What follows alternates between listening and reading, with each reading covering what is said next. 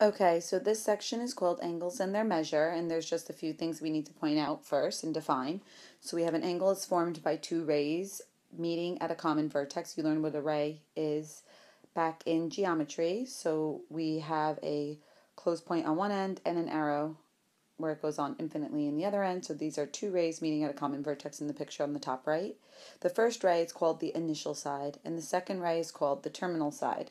So in this picture, based on how we're going to draw it in the future, this side right here is going to be the initial side, and the other side over here is what we call the terminal side, but we'll get more into that a little bit later. We typically use Greek letters to denote angle measure. All right, so you might know some Greek letters, so I'm just going to give you 3 examples. So for example, to denote angle measure, typically I would default to theta myself. Theta is spelled T-H-E-T-A. People tend to pronounce that incorrectly a lot. The other ones I like to use are alpha, looks like a little fish right there, and beta right over here. All right? And next we have that we could have a counterclockwise rotation for our angles. When your angles rotate counterclockwise, that actually is going to give us a positive angle measure. All right? I know it seems a little weird because most people want clockwise to be positive because it goes with what you know, but it's actually not that way. And then the other one we have obviously now is the clockwise rotation, and that will give you a negative angle measure. All right. So what we're going to get into is we're going to talk about how to draw our angles, how we typically draw our angles, how to show which way they went, and so on. All right. So next, we typically draw angles with the vertex at the origin being the point 0, 0 on the xy plane, and the initial side on the positive x-axis. So here what I have drawn are the x and y axes, and the first thing we need to do here is to review the quadrants. So in case you forgot which quadrant is which, quadrant 1 is the top right quadrant where they are all positive x's and positive y's. Quadrant 2, from here we actually go, surprisingly, or not surprisingly, makes sense, we go counterclockwise to quadrant 2, which is also part of the reason. Counterclockwise, we go through the quadrants, and that's a positive angle measure. Then in the lower left quadrant, we have quadrant 3. Also, we always represent our quadrants with Roman numerals. And lastly, over here, we have quadrant 4, which is IV in Roman numerals. Okay, now to draw our angles in standard position, we always begin with what we described. We start with the angle's initial side, and the initial side stems from the origin, and it sits along the positive x-axis. Now, the first angle we want to draw in purple over here is theta, and theta is going to be approximately equal to 50 degrees. I'm using approximately because obviously I don't have a protractor, so it can't be exact. So since 45 is in the middle, 50 degrees is going to be somewhere over here. Now, that's not enough, okay? So it doesn't show us how we went from our initial side to our terminal side.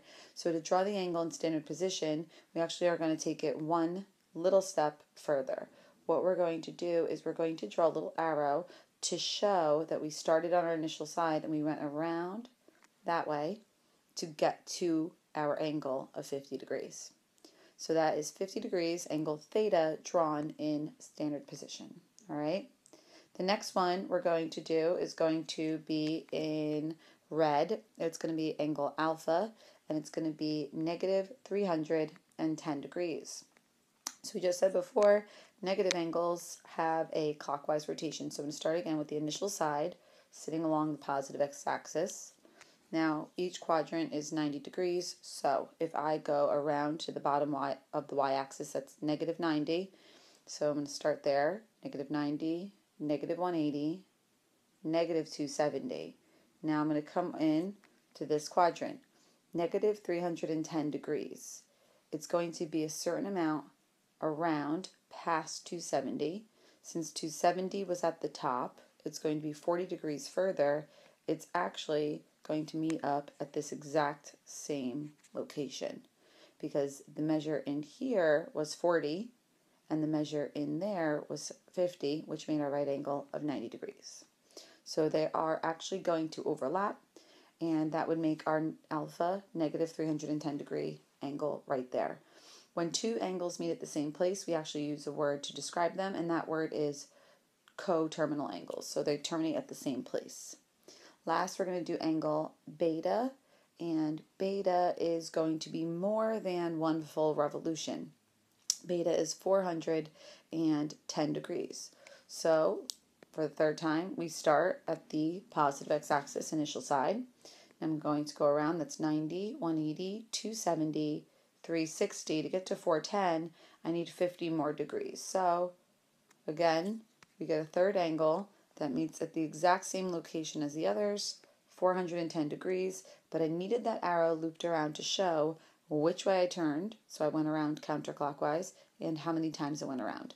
So that's how I know that beta was more than 1 full revolution, and it was 410 degrees. So they all terminated in quadrant 1. Next, we have to talk about quadrantal angles. So quadrantal angles don't ever terminate in a quadrant. They actually terminate between two quadrants. Between two quadrants would give it the name quadrantal. And some examples of that are, for example, we have something like 90 degrees, or obviously keep going around, we have 180 degrees and so on, 360, 540, whatever, even 900 degrees, right there. All right, so those are some examples of quadrantal angles. If you had to describe where they terminated, you may say, oh, this one terminates on the negative x-axis or between quadrants 2 and 3. Next, after that, we have some practice drawing an angle. So these are, you're going to have a bunch of opportunities just to pause the video, take the notes. You should be putting all of this in your notebook, writing it down. Watching it is not enough for you to memorize things long term. So we have 45 degrees, negative 90 degrees, 225 degrees, and 405 degrees. So hopefully you paused and already drew that all in your notebook. Maybe you already did the examples. So now is an opportunity for you to check your answers and make sure you did everything correctly. So I'm going to draw my initial side right here. 45 degrees puts me directly in the middle of quadrant 1, and I draw a little arrow just to show how I got there. Negative 90 degrees, same concept, initial side, positive x-axis as always. Negative 90 actually puts me right there, arrow to show how I got there. The arrow does not point at the initial side, it only points at the terminal side. Next I have 225 degrees. That's going to put me right in the middle of quadrant 3. I'm going to show how I went around by going that way. And our last angle, 405. Since it's greater than 360, we know it's more than 1 full revolution. So if I wanted to draw the loop first, so there is 360. To get to 405, I actually needed to add 45 more degrees. In my head, I just basically did some basic subtraction. 405 minus 360 left me with 45 degrees, so I knew that that's how much more I needed to go up and around. Sometimes some books will show how big this little extra piece of angle is right here, and they might label that and put a little 45 degree mark there, so you know that it's that much more than a full revolution. All right? Next, we have converting. What we're going to do now is convert degrees to and from DMS. DMS actually stands for degrees, minutes, seconds. So before we get to that, I'm just going to talk about some basics, some that we know pretty well. So, for example, my height, if someone asked me how tall I was, my answer would be 5'6". And by 5'6", most of us know that we mean 5 feet and 6 inches. But I don't need to leave my answer as 5 feet, 6 inches. More often than not, you found yourself in situations, maybe in Algebra 2, doing word problems, and you had to convert everything into one type of unit. So this one's pretty easy. Since it's 5 feet and 6 inches, that's also known as 5.5 feet.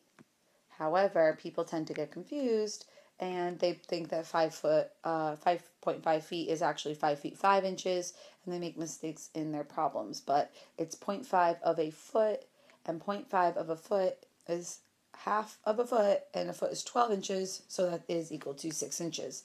And a lot of these things are second nature to you because you do them in your head all the time, so you don't really think of the math behind it and what you're doing to get to the answer. Another example is, say the length of class is 45 minutes.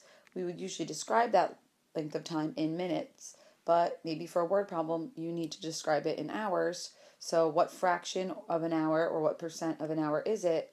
It's 3/4 of an hour. It is 75% of an hour. So this is 0.75 hours. Again, the conversion might not be something you think about in your head too much. So let's say you finished a race and you finished that race in 1 hour, 6 minutes, and 12 seconds. And I wanted to convert that to only hours. So how did we convert things back in chemistry? Well, if you've already taken chemistry, you converted things using something called dimensional analysis. And I tend to do a lot of these conversions the way I learned when I was in chemistry. So I'm going to start off by converting my 12 seconds into minutes. It's going to make a decimal value for minutes. I'll tack it on to the 6 minutes. Then I'm going to take my minutes and convert those to hours. It's going to be a decimal of an hour, and I'll just tack that onto the hours, and my final answer will be in hours. So I'm going to show that work now. So I start off with 12 minutes. I'm just kidding, not minutes, 12 seconds, sorry. So I start off with 12 seconds. Now the way I do dimensional analysis, the way I do my conversions is I make a little table. It might not make sense to you to do a little table, but what I've noticed is a lot of students forget, oh, is this where you multiply by 60 or is this where you divide by 60? And a lot of people will just kind of grab their calculator, try both, and decide which one makes more sense and sort of go with that after. You're better off actually just knowing how to do it. And you're going to find yourself in situations where you need to convert things, and it's several steps. So we want to be able to do that really well and efficiently. So I make this little chart, and anything that is in the numerator and denominator stacked above each other has to be equivalent to each other. All right. Now I want seconds to cancel out, and I'm thinking of the top bar right here going across this top row as a numerator and the bottom row as a denominator. So things will be able to cancel out, just like when you multiply basic fractions. So I'm going to convert from seconds to minutes over here, and anything I stack, like I said before, has to be equal. So how many seconds equal how many minutes? Well, we know really well that, hopefully, that 60 seconds is equal to just 1 minute. Now I have a seconds on top, I have a seconds on bottom. So what does that mean for me? That means I can actually cancel out seconds the way you would reduce anything. So my final answer will be in minutes right now. And then 12 over 60, if I were to reduce that over here, I would get 1/5 of a minute if I wanted to think of it as a fraction, or I would change it to a decimal, and that would actually be 0.2 minutes. So what I want to do with this minute value is I want to tack it on to the minutes I had to begin with. So now I have 1 hour, 6 minutes, and 0.2 minutes. I can combine like terms, and now I'll have 6.2 minutes, and I need to convert that into hours. So I have 6.2 minutes, and make another chart. I'm going to have minutes on bottom and hours on top.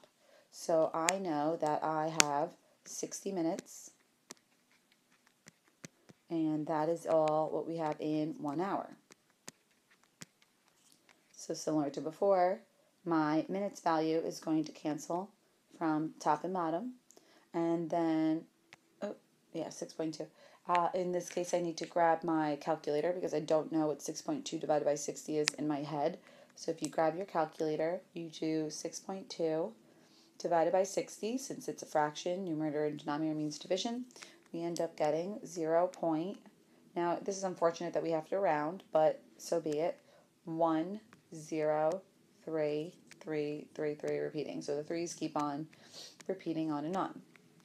Now, with that, I can tack that onto the existing 1 hour part of my solution. So I'm going to have a final answer, and my final answer for that time in just hours is going to be, my answer is 1 point, because I'm adding the other answer, 1.103 repeating hours. Now the conversion is going to work the same when we're dealing with degrees, minutes, seconds. So we need to know the conversion factors. So we go over here, and we need to know what 1 degree is equal to. Now degrees, minutes, seconds actually work exactly like degrees, minutes, hours. So in every degree, in every 1 degree, I use words and I use symbols. In every 1 degree, we have 60 minutes. So for minutes, I'm going to use the symbol and the word. So obviously the word we all know. Now the symbol for minutes is actually weirdly the same as the symbol for feet. So we all put 60 and 1 tick mark right there. And then next we have that 1 minute is equal to, and again, 1 minute is equal to 60 seconds. So we could write that with the word, or we can write that with the symbol. And the symbol for seconds is equal to 60, and we have 2 tick marks right there. So if I could just go back for a second to the last slide. So I had degrees up here, and that's the degree symbol. And then DMS, I'll have degrees, I'll have minutes, and I'll have seconds with 2 tick marks. Alright, so now that I have the conversion factors, I can actually do a problem here. So we have 50 degrees, 6 minutes, and 21 seconds, and we want to convert that to degrees. So maybe you want to try it by yourself and pause, and then check if you did it right in a second. And if you did do it, or if you didn't do it and you're just going to watch, I'll show you that now. So we have 21 seconds right here, so double tick mark, and we're going to convert that. Now I can use the symbols exactly the way I would use numbers, or the way I would use variables, or the way I would use constants or words, and I could still cancel things from top to bottom. So I'm doing my little chart. 21 seconds. Well, I know that there are 60 seconds in 1 minute.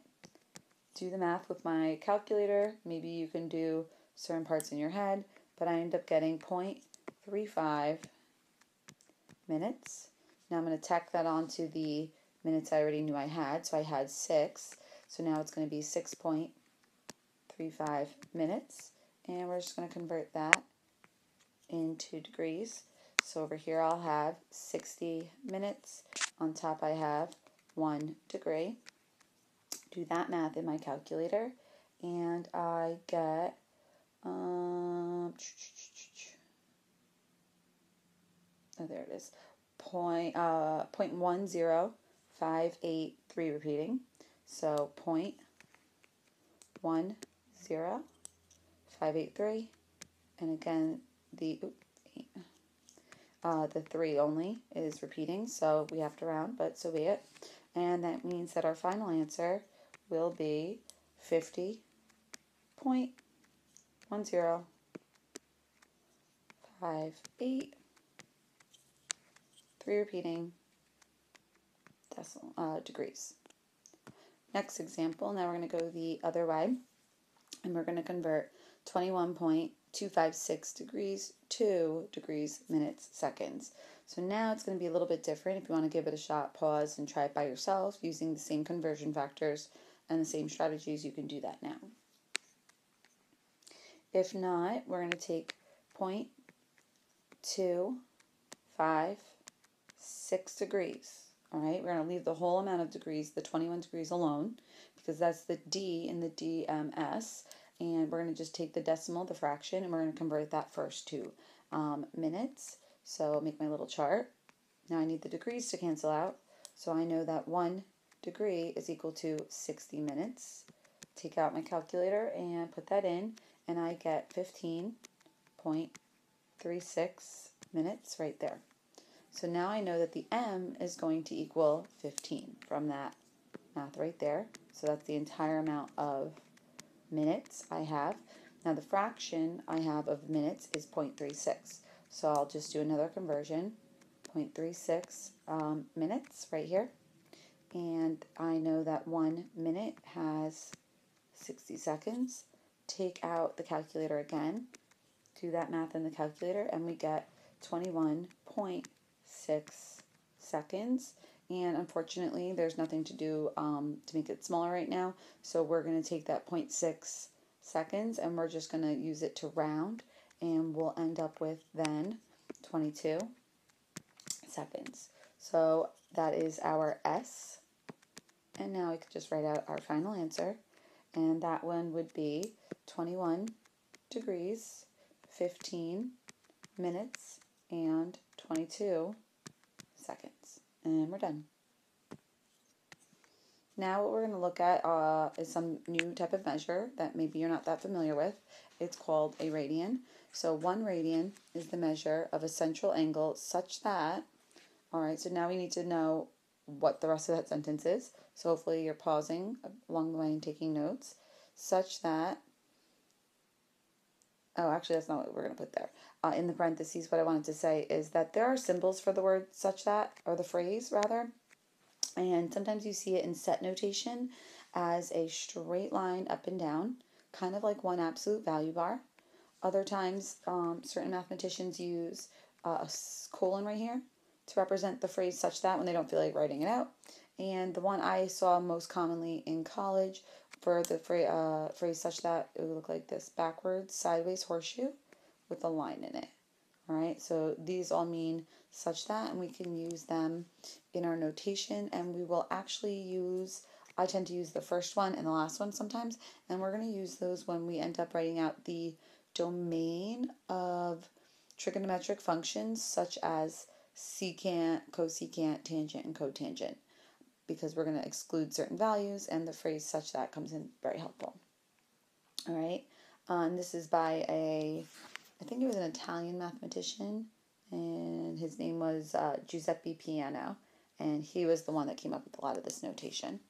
So such that the radius of a circle has the same length as the arc. So I kind of color coordinated a little bit with the blue for the radius, purple for the arc. So we're going to look at that now. So our blue radius I can kind of draw on this circle right over here. And my purple arc needs to be the same length. So if I just were to eyeball it, I would say maybe about that big. So then the angle, if I go back to blue for my radius, right about there, the angle inside this sector, theta, would be 1 radian if I measured it out and I knew it were perfect. However, we don't normally look at our radians as whole numbers or decimals. We usually look at our radians as increments of pi or fractions of pi. So that's one thing that I wanted to mention in the 3 more things. So the first thing is that we usually don't look at 1 radian, alright? Instead we focus on radians as fractions of pi radians. And then the third thing I wanted to mention is that radians are the only thing in math that don't require written units. So when you don't have units on the end of something, you're really just calling it a radian measure. So when you see 2 pi on your paper, it probably means 2 pi radians. When you saw 2 pi in circumference and when you saw pi in area, that actually has a lot to do with radian values, and you've been using them in area and circumference of a circle since before you had this lesson. Alright, next we're going to find the length of an arc of a circle. So the book shows you to do S equals R theta. I just want to talk about that for a second. While it's great that the book has simplified this formula for you, I find this formula obnoxious because, one, I find it annoying that S is arc length. There's no S in the word arc. There's no S in the word length. Why does S have to stand for arc length? Next, I have R as the radius, and I have that theta is an angle. We talked about that before, but there is another thing that's annoying, is that theta has to be in radians. So if you have your angle given to you in degrees, you would have to convert it to radians first before you can do this question, or you're going to get the wrong answer. So it looks cute and innocent, but in reality, it's sort of difficult to work with. So we need to realize that arc length is a portion of the what? It's a portion of the circumference. Now, I brought up circumference before, and we know what those formulas are, and our formula is, and we should be able to recall it without any trouble. So, what is the formula for circumference? Hopefully you know, and I can say that is C equals 2 pi r. Now, some of you learned pi d. I tend to never use that because I don't like the idea of introducing another variable into my word problems. I would rather just deal with one variable, that being r, and deal with that alone. People accidentally make mistakes all the time. They read the word radius or diameter and jumble them up. People read circumference and area, jumble them up, area and perimeter. So why give ourselves another reason to jumble things up? Another thing that we need to know is how big is one full rotation around the circle? One entire thing. So one full rotation, we could either think of that as 360 degrees, which hopefully you knew without even thinking too hard, or there's another way to measure, and that's radians, which we just mentioned, but I'm going to let you know that a full revolution of the circle is 2 pi radians, and that's why that 2 pi is actually in the circumference formula. So arc length is, now, what is arc length? Arc length is a fraction of what? It's actually a fraction of the circumference.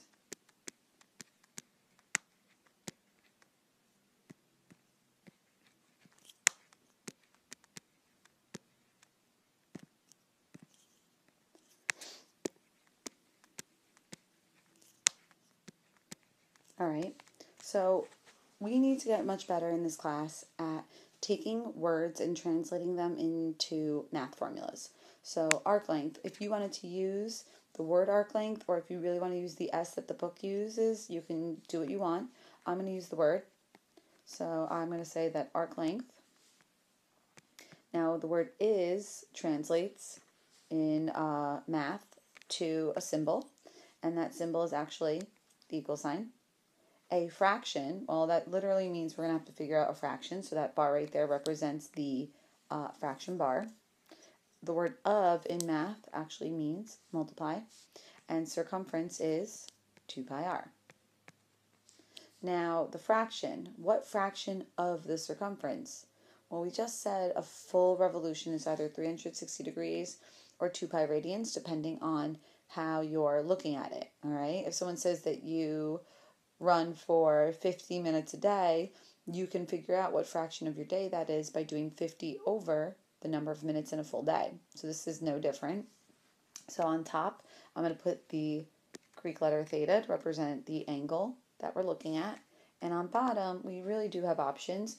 We could either have 360 degrees, or, I'm actually even going to write the word or, because this is for us, we can put 2 pi radians. It depends on the problem. It depends which units they give us to start with, and this way we don't have to do any converting. And if they give us radians, you'll see that the radian value will, 2 pi will cancel with the other 2 pi, and will simplify nicely. Next, we have an example, so if we want to write that down and try it on our own, and then I'll show you how to do it.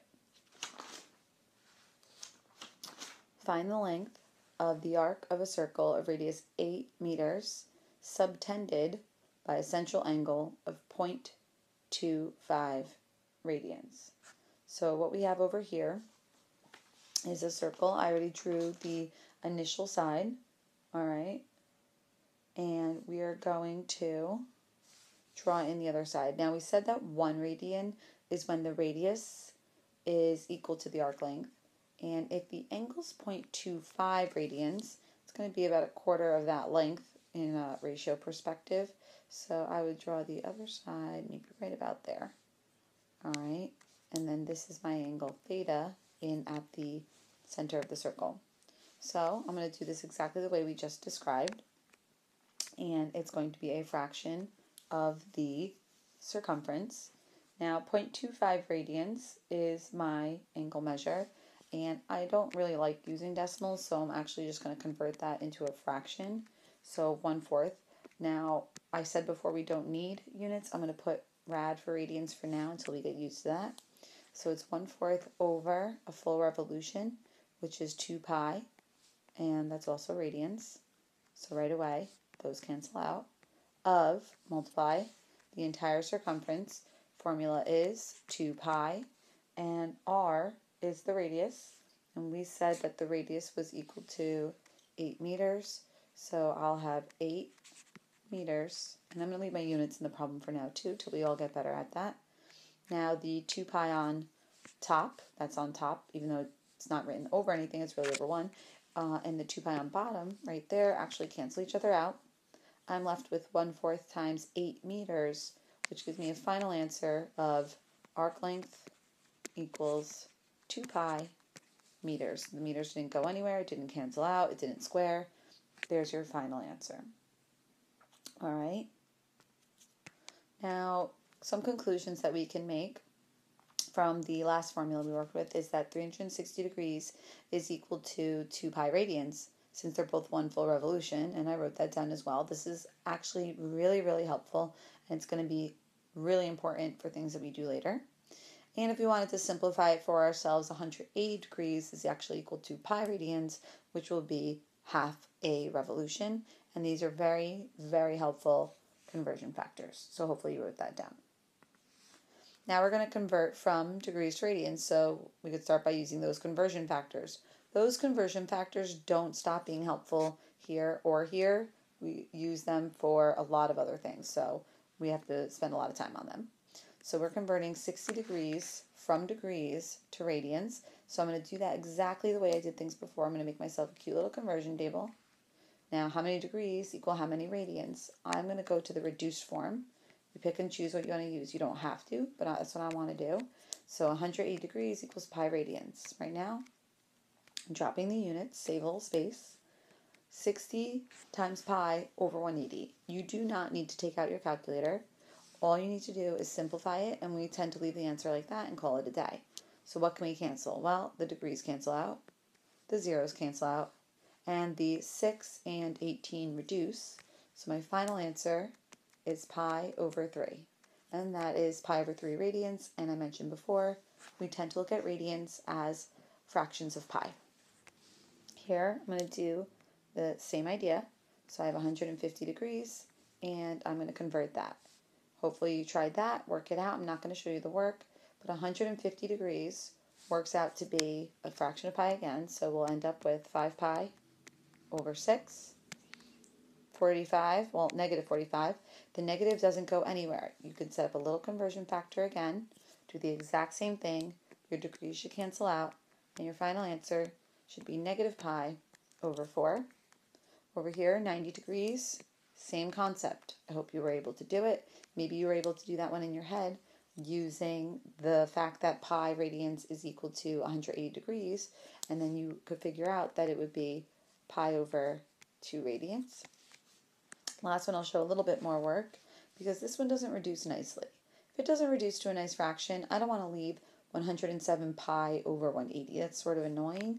So something like this measurement, I'd probably change to a decimal. So down here, like the first example, I get 180 degrees, so the degrees cancel. I have pi radians up there. That reduces. In this case, I'm going to grab my calculator. I'm going to punch that in the calculator and get an answer. And that answer will be, let me just take a second here, 107 times pi, which I got 336.15 divided by 180, and I got 1.87 approximately. So I'm going to change that. Now, more often than not, you're not going to be allowed to use a calculator, so you would leave your answer, but I don't know which way the book would expect you to do this. I know I do prefer fractions because they're exact. Decimals are rounded, and that's unfortunate. So whatever answer is fine. You could leave 107 pi over 180, or you could have found 1.87. Oops, I shouldn't have written degrees, radians. All right, next. Now we're going to be converting from radians to degrees, and this works the exact same way. Now you do have options. I'm going to kind of show you some weird ways to do this, but I have pi over 6 radians right now. I could choose to leave my radians in the numerator together. Then I could put pi radians down here, and I could put 180 degrees up there.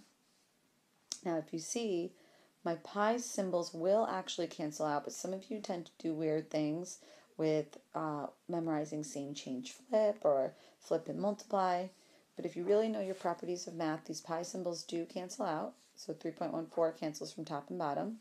I have 180 over 6 left, which gives me 30 degrees. So you can do it that way. If you're awkward with reducing your fractions, though, and the flipping and all that, another option you have, and we can get it more into it in class, is you could actually draw your fraction bar out from here. By drawing it out from here, you avoid having a fraction within a fraction, and you could still get the exact same answer. I'm going to have pi down here. I'm going to have 180 degrees up there, and I'm still just going to carry on and reduce things as necessary. So from there, the pi symbols are gone. 180 and 2 reduces to 90, and then 90 times 3 is equal to 270. So my final answer is 270 degrees. All right. If you keep going and doing those, I'm just going to give the answer. You could choose to do them whatever way you want. Negative 3 pi over 4 is actually going to be equal to negative 135 degrees. You should try to do that without a calculator. 7 pi over 3 is going to be more than a full revolution. And some of you may be able to catch that because 6 pi over 3 is 2 pi, right? And if that's 2 pi, it's pi over 3 more than 2 pi. Pi over 3 is 60 degrees, so if you work it all out, you're going to end up getting 420 degrees. Right there. Now the last one is a little weird looking, and people get upset with these, but that is 3. There's no units.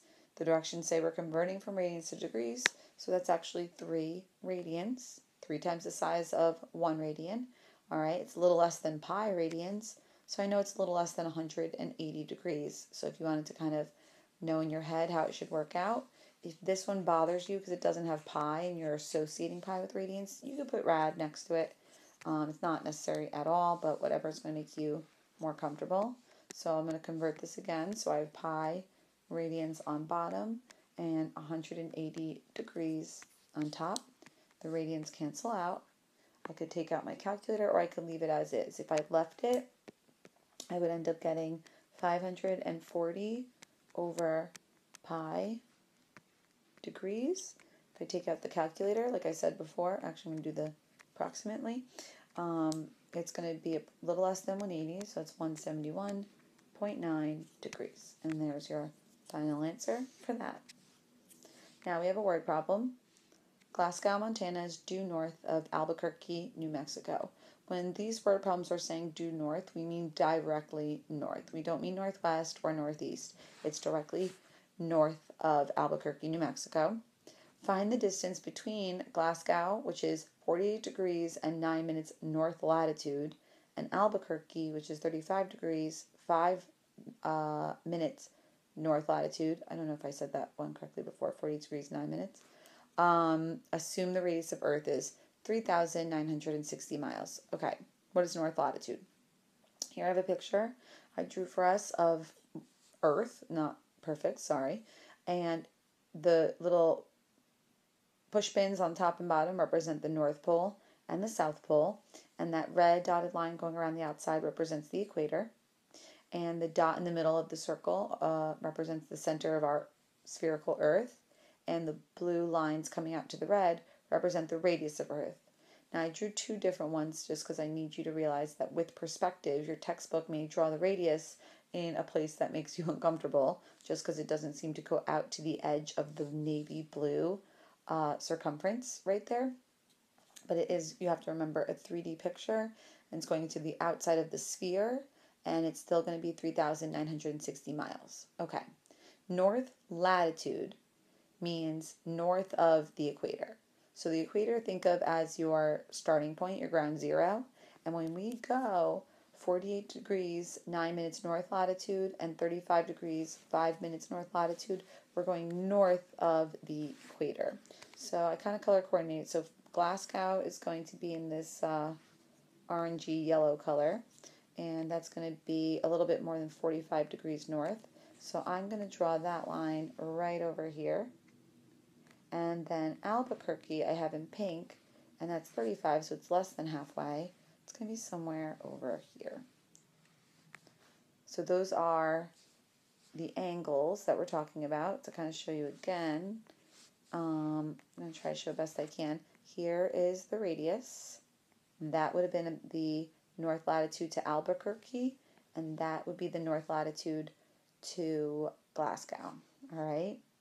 Now, if I want to find out how far apart these two cities are, they're actually asking us to find is the circumference or the arc length. So we need to find a part of the arc, how long that is, and we went over arc length earlier. So maybe you can pause this and find it on your own. I'm also going to need to know the angle in here to do that. So first thing you might want to do is subtract the two angles and find the difference between them.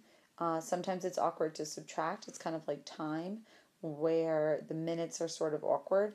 If you wanted to convert first from degrees, minutes, seconds back to degrees, that might make it easier. Or if you found the minutes, seconds buttons on your calculator and the degree button on your calculator, you can use those to either convert, or you can use your calculator to subtract without converting. If we subtract, we end up getting that the angle between them is 13 degrees 4 minutes, or if you converted, you would get 13.0667 degrees, something like that. I'm going to leave mine as 13 degrees and 4 minutes, and I'm just going to use those buttons on my calculator, so you can play around with your calculator if you want to find those, alright? So I have that as my angle measure, and that is in degrees or degrees, minutes, seconds, so I'm going to put it over 360 degrees. I'll divide that out in my calculator in a second, and it's times the circumference. The circumference is 2 pi r, and the radius is 3,960 miles. Leaving the units there. Clean everything up, do the math in the calculator, and you get that the distance between those two cities that are on the circumference of the Earth is approximately equal to 903 miles. All right, M is meters, MI is miles. Next, area of a sector. Well, area of a sector is exactly like arc length, except we're dealing with areas instead of circumference. It is a fraction of the area of the entire circle. So therefore, 3 dots in a triangle means therefore. The formula we can use is area of a sector, I'm just going to use an S for now, is equal to theta over, now depends on the problem. Maybe we use 360, or maybe we use 2 pi, depending on the units given in the problem, alright, of area of a circle, and hopefully we were able to recall the area of a circle is pi r squared. If you're still mixing those up, square units are representative of area, and not squared units are usually a one-dimensional length, so circumference is a one-dimensional length. Alright, the book just gives us area equals 1/2 r squared theta, which is just one more thing to memorize, and I would rather just know how to do it the way we wrote out in red, and you'll never forget. So the problem is find the area of a sector of a circle of radius 2 feet formed by an angle of 30 degrees, round to the nearest hundredth. So hopefully you can pause and figure that one out on your own. So then I'm going to solve it right now. Area of a sector is equal to, well, I have 30 degrees over 360 degrees. I can cancel out the degrees, I can cancel out the zeros, and I can cancel out the 3. So I'll be left with 1/12 in just a second of the area, which is pi r squared, and the radius we said was 2 feet, so pi 2 squared. So that gives us 1/12. Actually, I'm going to go back for a second. I was doing it before on purpose, put in my units, so 2 feet, and then squared on the outside. That's better. So reducing, simplifying, working it out, I end up with 1/12 times, now if I square the 2, I get 4. I do not square the pi, it's not in the parentheses, so it just stays there. And if I square the feet, I get feet squared, which is why my units are square feet at the end of the day. And reduce a little bit more, the 4 pi and the 12 we could reduce, and we get pi over 3 square feet, or feet squared. That's our final answer. If you put that in the calculator, you'll get 1.05 square feet. Next, we're going to compare the linear speed of an object traveling in circular motion. But before we do that, we just need to compare linear speed and angular speed. and this is actually a really hard concept for a lot of people to understand. Linear speed is the change in distance over the change in time. Angular speed is the change in angle measure over the change in time. Delta, which is that little triangle, is a Greek letter, and it represents the change in for a shortcut for notation. Well, linear speed, a big comparison I like to do, a big explanation, is when you ride a bicycle through a puddle and the outside of your tire gets wet, and then you see the tire tread marks on the ground. So you're sort of seeing your linear speed happen on the cement, on the pavement or the blacktop. If you're riding your bike, that is happening due to your tires rotating. So an object traveling in circular motion. All right. Now just compare and contrast a couple units just to get a concept. For linear speed would be something like miles per hour or something like feet per second. And an angular speed, there's really two types of angle measure we've been using.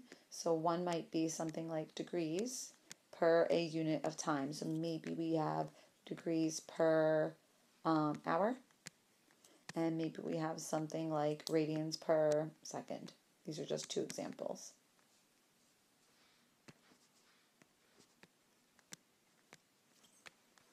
So pay attention to your units when you're reading a word problem to make sure you're putting things in the right place and reading correctly so you know exactly what the problem is describing. Now, a few slides ago, we had a page that said some conclusions, and I said that that was very important. And I'm just going to recall that 360 degrees is equal to 2 pi radians, which is also 1 full revolution. So we have a word problem here.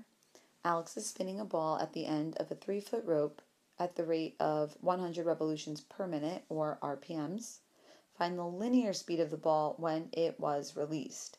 Now, it doesn't necessarily need to be released for you to call it a linear speed, but they're saying if you let it go and it goes in a straight line, what would its speed be?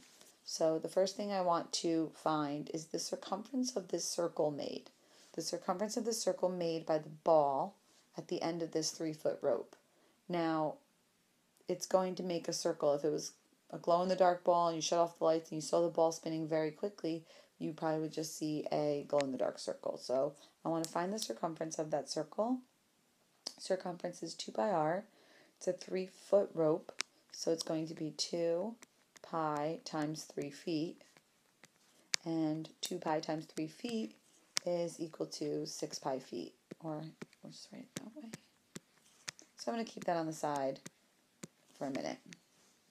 Now I want to convert 100 revolutions per minute into the linear speed. And we said before, linear speed could be miles per hour, could be feet per second, things like that. So I need a unit of measure, probably feet, and I want to know how many feet it's going per minute. So I want to convert revolutions. I want that to cancel out. I want to convert revolutions to feet. So I need to know how many revs equal how many feet. Well, 1 revolution is equal to the circumference, if we really think about that. And the circumference is 6 pi feet. And now we can just finish. So feet per minute is still there. 100 times 6 pi. Final answer, 600 pi feet per minute. Now, what if they wanted it in miles per hour? This chart is really useful because you could just extend that middle line, the horizontal line, go all the way across, and keep converting feet into miles, because there's 5,280 feet in a mile, then minutes to hours, and you can get your speed in miles per hour. You can use a calculator and get an exact an approximate decimal to know just how quickly it's going. If instead of the linear speed, if it asks for the angular speed, you can either get that from the original given information or you can get that from your new answer. It's really up to you. So if we wanted the angular speed, I'm just going to take a second. Angular speed is asking you how many radians or degrees something is going per unit of time. So I'm going to use radians because I already have pi in here, and maybe it'll cause the pi to cancel out. So I started off with, or maybe we'll just leave a pi in the answer. I started off with 100 revolutions in 1 minute. So 100 revs per 1 minute.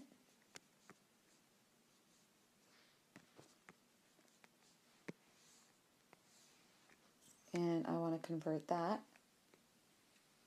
So 1 rev is equal to how many radians? Well, the number of radians in 1 revolution, we said earlier, was 2 pi. So I don't need units. You can use them if you want. Revs cancel. 100 times 2 pi is equal to 200 pi radians per minute. And there's your answer.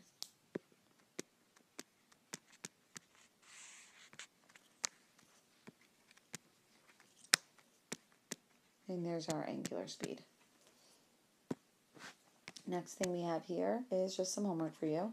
So I know it looks absolutely crazy. It's page 359 to 363, 1 through 117 odd. I don't expect you to do every single question, but I think you should spend time practicing and going through anything that you think you need work on, and you should be able to do any of those questions if I ask you. So if you're not sure, if you need to look things over again, just watch this video again, and hopefully you don't have too many problems. All right? Good luck.